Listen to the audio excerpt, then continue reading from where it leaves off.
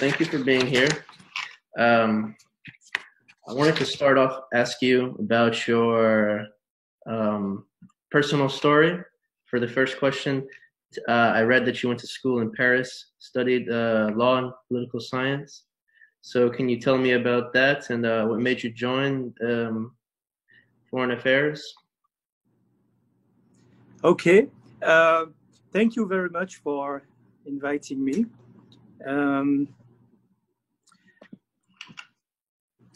I am a diplomat.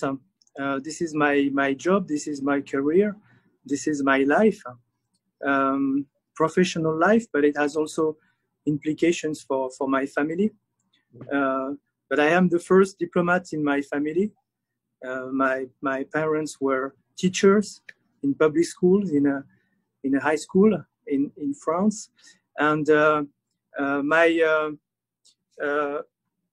dreams that I had when I was a child had nothing to do with diplomacy, because I didn't know what it was.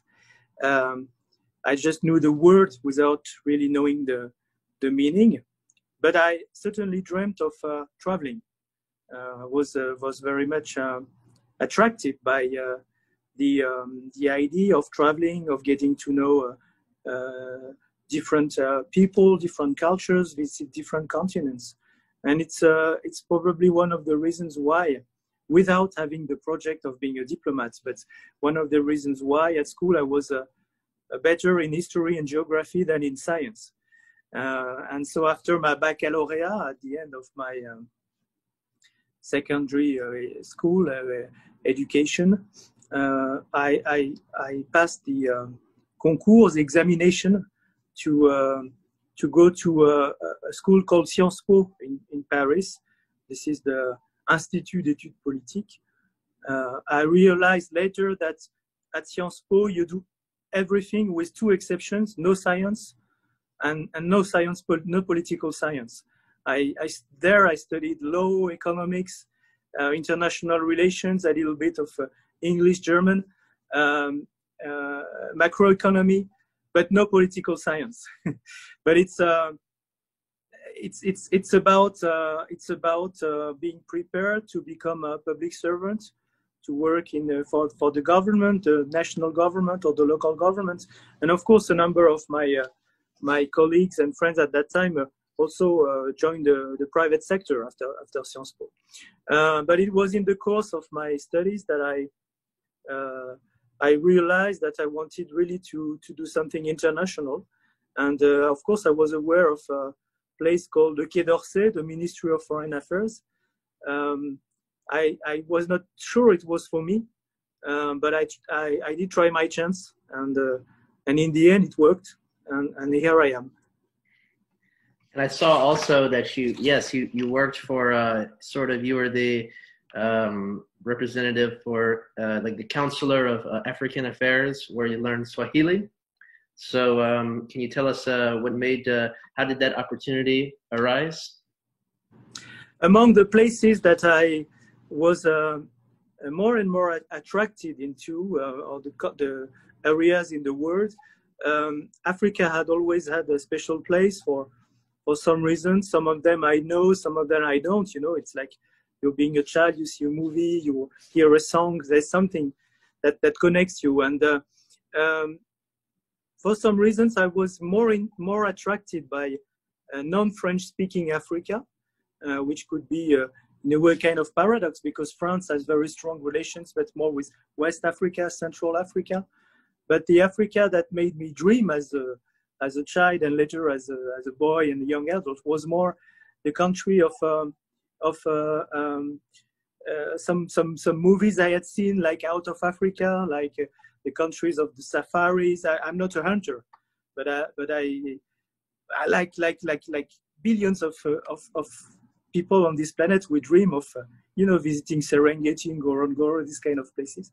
And I made a little bit of research, and it did not take me too long to realize that this part of Africa was not only the origin of humanity, not only the origin of some of the most gorgeous places you can dream of, if you like outdoors and nature, but also the cradle of a language called Swahili, which is a very interesting language because it's an African language. It's a Bantu language with a Bantu structure, but with many words imported, if you will, from other parts of the world, Arabic and the Arabic Peninsula in particular, but also India, Iran, Europe, Portugal, France,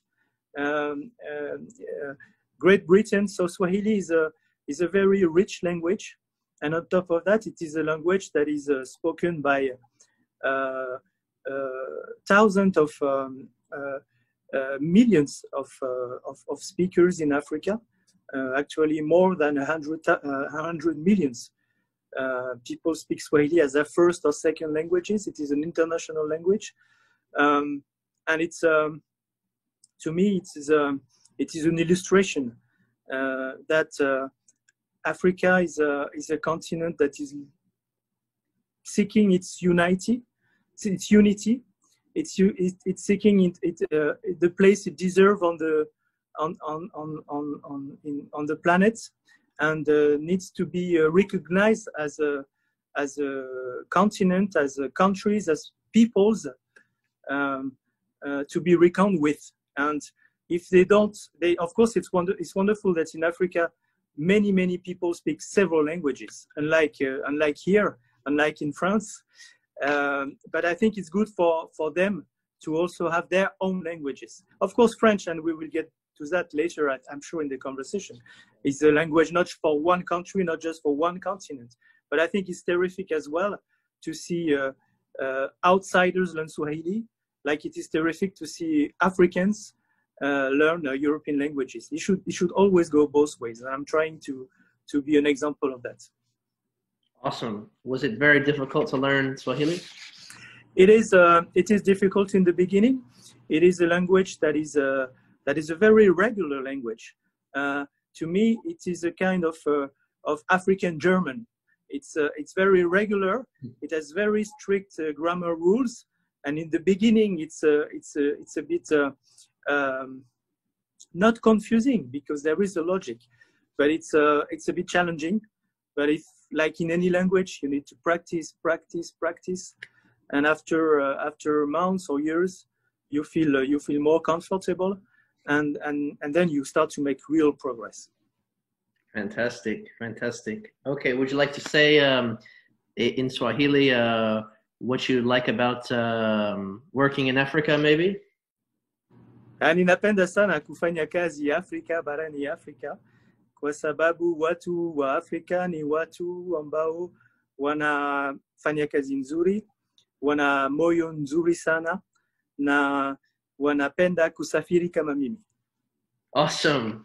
Very cool. Trilingual or more?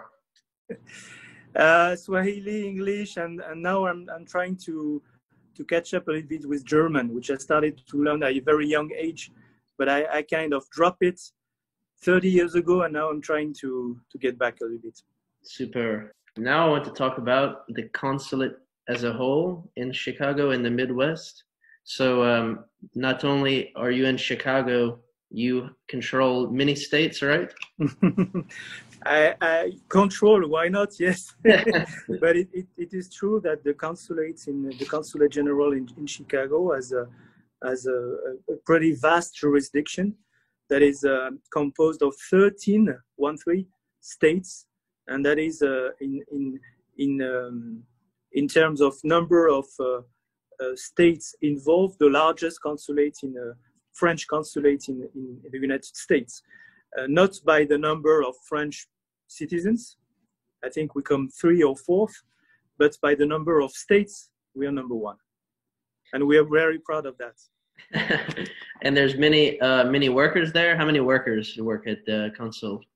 About 15 workers, either doing consular stuff, that is serving the French community, the French citizens, passports and IDs. We have a cultural and education department. We have a scientific department.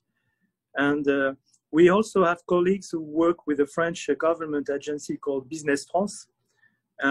and I don't include them in the 15. So there are additional 15. So we're about 30, a little more than 30, a little less than 30 these days in the office. Very cool. So what are the, as you know, we have a consulate in New Orleans, and they do a lot of cultural initiatives. However, not so much with sort of the consular affairs like visas, passport. I don't believe they do that.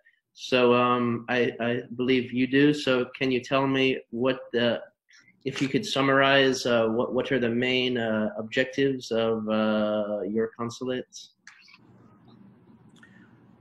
I would say that we have two big objectives and two main objectives. Number one is about the French citizens. By that I mean the persons who have French citizenship as their sole citizenship or one of their citizenships, and we evaluate the number children included in the jurisdiction of the consulate at 25,000 French people, French persons living in the Midwest. About 40% of that is registered with the consulate. The largest community that live in the Midwest is in the Chicago area in Illinois, but this is not this is the largest number. But we have very important communities outside Chicago, and that is maybe a difference with my colleagues in New Orleans or even in New York or in Miami, where they have by far the largest number in the city where they live. Here it is different because it's a bit split between Chicago, but also Detroit, or I should say Detroit, Des Moines, Minneapolis, St. Paul, Saint Louis, all French names, by the way, Louisville, Indianapolis, and Kansas City, and so on and so forth. And so that's number one. We provide them with a number of services that they require to renew their passports, their carte d'identité. We make sure that they can vote in French elections. If someone has got a problem being arrested, for example, we don't provide attorney services, but we provide what we call consular assistance. We make sure that that person has an access to his or her family back in France. We can provide some advice and also do some form of liaison with the police or the justice here. Of course, it is not about making this person protected in the sense that there is no criminal accountability. Of course, there is criminal accountability. We just make sure that that person does enjoy the same rights as anyone. And the second objective is really about the French, not the French government, the French people, the French as a country, the French as a culture, being a partner of the Midwest, of the cities, of the counties, of the states, of the communities, political partners, security partner, cultural partner, education partner, scientific partner, and of course business partner. So anything that is French in the Midwest, in some way, sometimes to a large extent, sometimes to a very minimal extent, has something to do with me. And basically, in that context, I represent France, the French government, the French people, in any capacity here under the authority of the French ambassador in Washington. And it's also about promoting connections between the communities in the Midwest and France. It's not only about Paris and New York, or even Paris and Chicago. It's about Le Havre and Kansas City maybe, or Rouen and Cleveland. These are Rouen and Cleveland, for example, are sister cities. It's about the universities in Aix-Marseille or in Toulouse or in Grenoble. Likewise, it is about promoting France as a destination for investment coming from American companies. It's about promoting France as a destination for study abroad programs. We want to attract more students from America to France. And again, not only the students from the two coasts or maybe from Louisiana, because there is a very established historic connections. We want to attract more students from Iowa, from downstate Illinois, from South Dakota to France, and to have more Americans looking favorably, if possible, toward France with a sense of alliance, friendship, but also with a realization that France is not only the country of wine and cheese, which we are, and we are very proud of, but we are also a country of science, of innovation, of business, of very respected army in Europe and elsewhere. And the good news is that you can do wine and cheese and science at the same time. There is no contradiction. That's why we're trying to demonstrate. Fantastic. There is also, since we're talking about the areas like Illinois, Missouri, Indiana, I learned today actually that there is a dialect of French, Français du Missouri, or Papa France, yes. Papa French. And it's funny because in Louisiana, we call our grandparents Papa and Maman. So are you familiar with this dialect? And if so, please tell me more. Unfortunately, I can speak Swahili and I cannot speak Popo French, but yes, I'm familiar with it. It is a story that is not told, unfortunately, neither in the United States nor in France.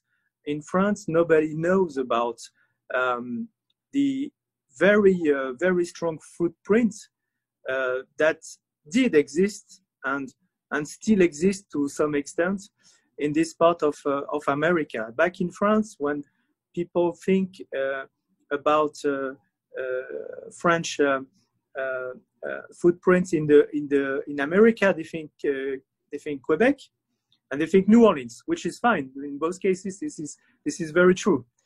At the same time, the area that I cover here in my capacity of Consul General used to be Louisiana as well. If you look at maps of the early 18th century, you will see the very name Louisiana, not where you are, but where I am here, right in the middle of America. And that used to be Louisiana. If you look at the map of Wisconsin, a little bit north of the lake here, if you try to erase the Native American names and the French names from the map, you know, like the Milwaukee, the Prairie du Chien, and Fond du Lac, what remains? Basically nothing. You find maybe Green Bay, and that's it. Madison. So that tells a lot about the history here, but not just an history that belongs to the past. It's about also the present and the future. There are many connections between the population here and their French ancestry. It is interesting to see that the people who tried, the Ancestry.com DNA testing realize that they are more French than they think. And when you ask them, does it make a difference to realize that you are maybe 20% French? And the answer is always, yes, it does matter. I'm very proud of that. I didn't know. And some other people know in Michigan, in Minnesota, and elsewhere. What is a bit sad in a way is that the French language has kind of disappeared. Sometimes for logical reason, it's about history, it's about majority versus minority, it's about integration, it's about the melting pot, which I think is very good. At the same time, it is, I think, regrettable to see that the communities that did exist and that still use the French or French dialects just 2 or 3 generations ago have disappeared culturally. And I commend you and other organizations to make sure that this heritage in the Midwest is not lost. And it's not only a matter of protection, of preservation. It is a matter also of education and sharing this heritage, which is an asset that you Americans should take advantage of. So I have visited old mines in Missouri. That is it's not even a small town, it's a village. But in old mines, La Vieille Mine Renault, you can still find very few number of persons, maybe 4 or 5, as I understand. But I remember meeting Miss Natalie. Miss Natalie is a distinguished old lady who can still sing in French and can understand a little bit French, the French that was spoken by her parents and grandparents back in time. But she told me that when she went to school, she had to drop French because there were too few French speakers, and I think it's not insulting as well to say that at that time speaking French was not considered as being very good. So she had no choice, and it is unfortunate that we, including we the French, my predecessors, we let this not die but almost disappear. We should not do that. I think whatever connects this region with France is good for France, but I think it's good for the region as well, because it's not about speaking one additional language. It's about recognizing all the different origins that make what America is today. Maybe the French communities were in terms of numbers, where they were too weak, and that's fine. That's history. There has been a lot of intermarriages, and that's fine. And I think I take pride as a representative of the French government and French people in seeing that the French American communities, the first European communities here in this part of America, were the first to merge into the melting pot. And that's very good. And that's to the credit of the ancestors we're talking of. But at the same time, it would be silly to just drop this heritage. I think that's an additional, that's a plus, that's not a minus. Super. I agree, definitely. Nice. So your experience working in America in comparison to France is different, but good, like you say, because you get to acknowledge that although you are in America, France is with you a little bit too, anywhere in here, like New Orleans, Chicago. So very cool. Now I'd like to talk about why learning French for young students in America specifically is a good idea. And you can speak, répondre en français s'il vous plaît, if you want to. En français maintenant ou après? Oui, bien sûr. Mais, moi, j'aime partager mes expériences, et c'était d'ailleurs le sens de vos premières questions. Moi, je suis français, j'ai grandi à la campagne en France, loin des grandes villes, et d'apprendre l'anglais à l'école, d'apprendre l'allemand, ça m'a sorti, ça m'a permis de m'évader et d'avoir envie de voyager. Et puis plus tard, j'ai appris le swahili à l'âge de 20 ans. Ben, ce que j'ai vécu et ce qui m'a permis de trouver mon chemin à travers les langues, eh bien, j'aimerais bien que des jeunes Américains et des jeunes Américaines aient la même expérience. Et il y en a beaucoup qui l'ont naturellement en apprenant le français. Et je rencontre tous les jours, de tous les âges, des Américains qui ont appris le français, souvent jeunes, mais parfois à un âge plus élevé, et ont considéré que ça a été pour eux quelque chose qui changeait un petit peu leur vie et leur façon de voir le monde. Pourquoi? C'est pas que le français est mieux que d'autres langues. C'est le fait d'apprendre des langues étrangères qui vous conduit à découvrir, à mieux comprendre ce qui se passe dans le monde et aussi être plus tolérant et plus à l'écoute. Quand vous apprenez une langue étrangère, au début, vous êtes à l'écoute tout le temps, vous n'avez pas le choix puisque vous ne pouvez pas parler. Et c'est un vrai apprentissage de la vie. Ça vous apprend peut-être à devenir diplomate. Un bon diplomate, je pense que c'est quelqu'un qui écoute, mais ça vous apprend aussi à devenir un bon manager, parce qu'un bon manager, c'est quelqu'un qui écoute, quelqu'un qui s'adapte aux autres, quelqu'un qui prend en compte les différences humaines, y compris les différences culturelles.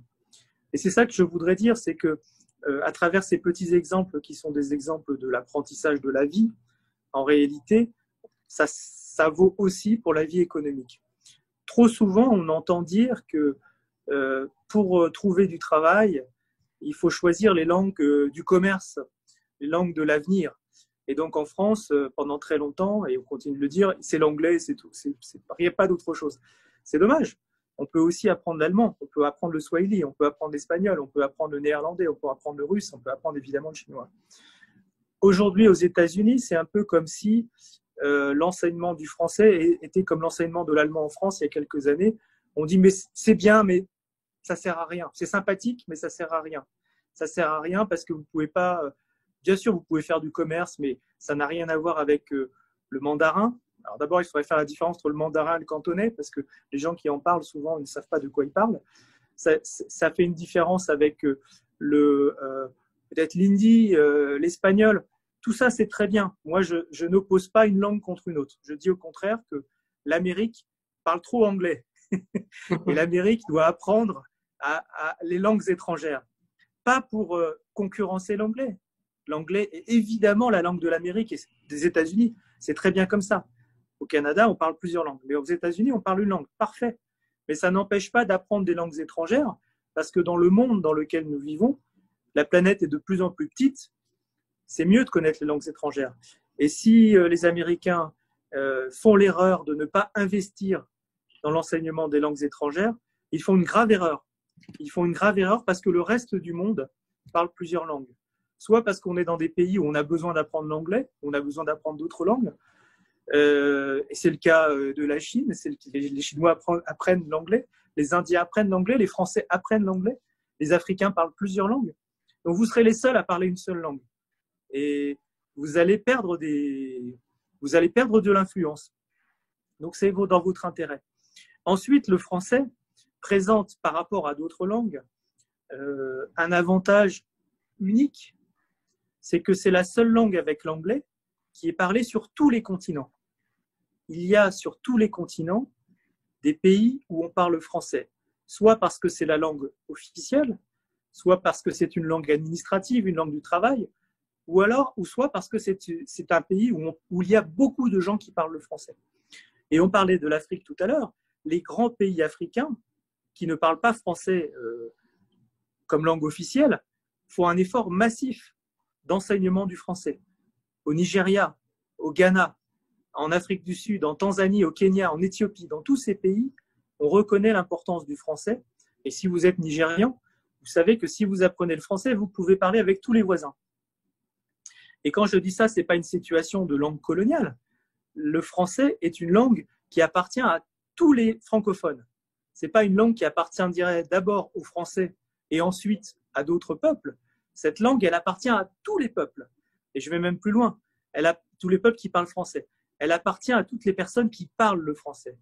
Et donc ici aux États-Unis, pour moi, il y a suffisamment de locuteurs de français pour considérer que les États-Unis sont aussi un pays francophone.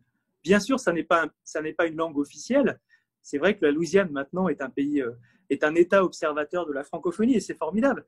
Et peut-être qu'un jour le Missouri aussi le sera. On ne sait jamais. Mais surtout, dans la mesure où il y a aux États-Unis des millions de gens qui soit parlent le français par héritage ou qui parlent le français par choix, eh bien, les États-Unis font aussi partie de la famille francophone. L'espace francophone n'a pas de frontières, il n'a pas de limites. Tous les endroits où on parle français font partie de la famille. Et donc, cette situation qui fait que cette langue est non seulement parlée sur tous les continents, mais qu'elle est extrêmement accueillante, inclusive et parfaitement égalitaire, je trouve que c'est un avantage énorme qui n'est peut-être pas suffisamment mis en valeur. Et moi, la vision que j'ai du plurilinguisme, et en particulier de la question de la langue française, ça n'est pas du tout enfin en tout cas je l'espère, une vision qui soit tournée vers le passé, vers la défense du petit carré français francophone. Au contraire, je pense que c'est parfaitement en phase avec le mouvement de mondialisation, mais une mondialisation équilibrée, juste, égalitaire que nous souhaitons. Super, génial. Great. Another question. I ask all the American diplomats in France to describe why they should visit their city. For example, I asked the Consul General in Marseille, what is there to do in Marseille? I asked the Consul in Bordeaux, what is there to do in Bordeaux? So I want to ask you, suivant, pour tous les visiteurs aux États-Unis, pourquoi visiter Chicago? Chicago est le cœur de l'Américain. Et quand je dis le cœur, ça n'est pas seulement le centre, c'est le cœur, ici, là. C'est-à-dire que c'est une ville qui a une pulsation cardiaque très forte. C'est une ville qui a beaucoup de caractère et qui, à mon sens, avec Détroit, sont les deux villes qui représentent le plus cette histoire américaine absolument formidable. Une histoire très dense, puisque la timeline n'est pas très étirée, en termes en tout cas d'urbanisation. Mais tout ce que l'Amérique a réussi se trouve à Chicago. Tout ce que l'Amérique a moins bien réussi se trouve aussi à Chicago. Et c'est une ville où on vit très fort le jour et la nuit. C'est une ville où on est très fier d'être de Chicago. Moi, je suis juste de passage, mais j'ai toujours été très bien accueilli. Peut-être que le consul américain à Bordeaux a parlé du vin de Bordeaux. Alors, je ne pourrais pas parler du vin de Chicago. Il y a du vin dans le Midwest, mais bon, c'est pas mal dans le Michigan, pas mal. Et puis, il y en a un petit peu ailleurs. Mais par contre, les bières à Chicago sont absolument délicieuses. Et sont bien meilleures qu'en France. Il faut être honnête. Fantastic. Okay, I have 2 questions left in English. I also like to ask diplomats, as the head consul, the consul general, I ask typically, who are some famous French politicians that you have welcomed to your station? I saw in this year, the French ambassador came. So are there any notable people that came from France to Chicago when you were here? Yes, and actually we would like to receive more. The problem is it's difficult to have people visiting in the middle of the winter in Chicago. For obvious reasons. and the middle in the winter in Chicago maybe is in March, because you have April, May, sometimes June when you feel cold. So from October through May, it's the winter. But the real challenge that we sometimes face is that in France, and with very French eyes, kind of projecting the centralized vision that we have from our country, which I think is too much, is that there is a preconceived idea that if you want to visit America, you should go to New York, Boston maybe, or Washington, or West Coast. Yes. Los Angeles, San Francisco, maybe Seattle, which are all wonderful places to visit, but the kind of, the flyover country prejudice or complex also, unfortunately, is a true thing with a French visitor. So we like to have more. But among the VIPs that I have received, if I do it in the chronological order, and I'm very proud of that, a number of women. Women tend to visit more for some reasons that I don't know, Chicago than men. I received Madame Christiane Taubira, who was our Minister of Justice not too long ago. Madame Christiane Taubira is a very prominent, not just politician in France, but she's a stateswoman. She is originally from French Guiana, and she among many achievements was the French Justice Minister who oversaw the passage of the same-sex marriage in France, and this was quite controversial at the time, but she held very strong to her position, and even the political representatives who did not share her position and her fight did recognize that she was a very fair contender and a very respectful person. So we received Madame Christiane Taubira.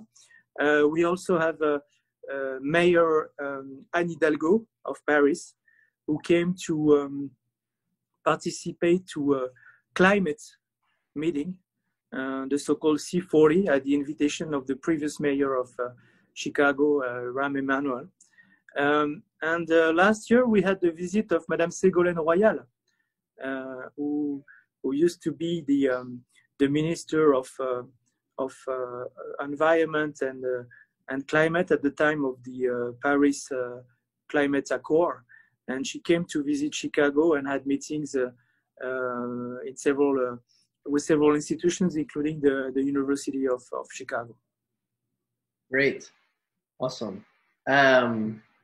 Yes, I think it's a beautiful city. I've never been, but the pictures look great. And I think, yes, many people should go because it's not too far from, flight from New York or something like this. So, I think it's a good idea for people coming into America. Okay, my final question is going to be, so far in Chicago, what are some proud moments you've had? And what would you like to do? One thing you'd like to do looking onward that will make you proud? The things that make me proud, I believe, is number one is the great honor and opportunity to be the official presenting World War II veterans with the French Medal of the Legion of Honor. In my capacity of Consul General, I have the authority and, more importantly, the duty to express my nation's gratitude to the last representatives of American greatest generation. Boys, sometimes girls, but a majority of boys, born and raised in the Midwest, had a very challenging time during the Great Depression, and who at the age of 17, 18 joined the U.S. Army, the Air Force, the Navy, to serve their country in uniform.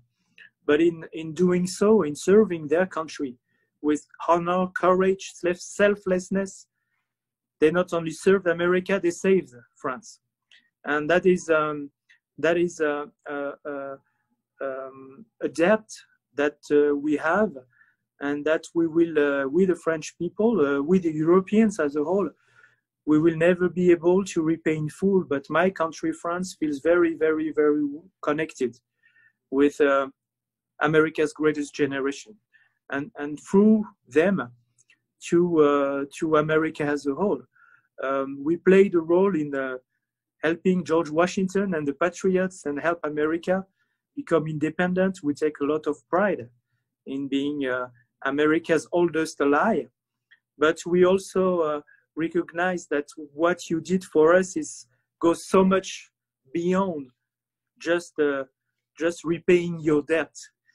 We owe you, and it is something that makes me proud, and I'm sure all my colleagues here in the United States who are consuls or of the ambassador are very proud of being able to say thank you. Thank you to World War II veterans and through them, America. The other thing that makes me proud, it is something that I'm not able to see now, but hopefully in the years to come, and to see that at some point, maybe our communication, our words, our action made a difference in somebody's life, in the sense that maybe at some of the activities that we collectively have done, or a talk that I have given, may have planted a seed in a young person's mind about being interested in French culture, in the Francophone world, study in France, and I hope at some point in time, in the coming years, I would see what the seed has become, and that is, I think, one of the very rewarding aspect of our job is that we work for the future, maybe even more than the embassy. The consulates are in the present very much focusing on the services to the French community, but they also work with American and French-American partners in education, in science, in culture. And all these fields, of course, it takes years and years to yield fruits. And I'm looking forward to seeing some of these fruits, because we believe that the partnerships, the connections between France and America is not always, but in most of the cases, a very, very fruitful partnership. And it is our common interest to work together, because we have so much in common, and we trust in each other, which is, I think, the most important asset. It's confidence, and it's the capacity to trust and say, okay, let's do a crazy thing, and we will see at the end of the road how successful we will be, because we know that we will be successful. But to what extent, it remains to be seen. The thing that I would like to advance a little more, this is going to be my last year as a consul here, is that I think when it comes to business, when it comes to culture, when it comes to education, we have existing formats, existing partnerships, existing spaces of cooperation. But when it comes to medical cooperation, I think we could achieve more. And I would like to focus more on the healthcare, on medical research, not me, and also on pharma. Here in the Midwest, we are very lucky, because we have the #1 and #2 medical institution in the United States, but also in the world. The Mayo Clinic in Minnesota, the Cleveland Clinic is a very renowned institution.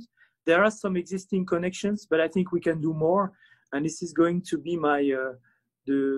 one of my priorities in the coming months, is to help create more connections, more synergies. Of course, in the wake of the COVID-19, but so much beyond that. There are so many challenges in terms of health and healthcare ahead of us that I believe we should do more. And it goes very much in sync with what we discussed earlier. It's not just about, Paris and Boston. It's about the French ecosystem and the American ecosystem. And within this American ecosystem, the Midwest has a lot to offer. And it is up to us to seize the right opportunities in presenting the right interlocutors coming from France. And I sense in my preliminary discussions with French partners that there is a lot of excitement about it. So we'll be working on it. Fantastic. Mr. Consul General, thank you very much for your time. Thank you very much for the opportunity. Yes, I think you certainly will inspire many people like myself to continue this language and love of France. So I thank you for that, and I wish you very good luck going forward. Thank you very much. Merci beaucoup. et c'était un vrai plaisir de pouvoir discuter avec vous. Merci pour vos questions très stimulantes. Merci.